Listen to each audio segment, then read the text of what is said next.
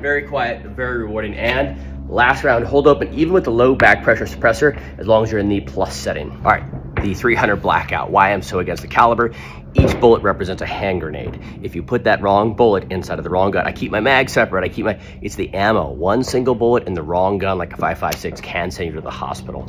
So it's very important that you treat each bullet like a hand grenade and keep it very well quarantined. What I do is I use a different flavor of mags. I don't like Lancer magazines. I use them just in my 300 Blackout so that I know, one, that is 300 Blackout. Two, I fill the magazine with 5, 10, whatever amount of ammunition I'm gonna shoot, and then I shoot all that ammunition.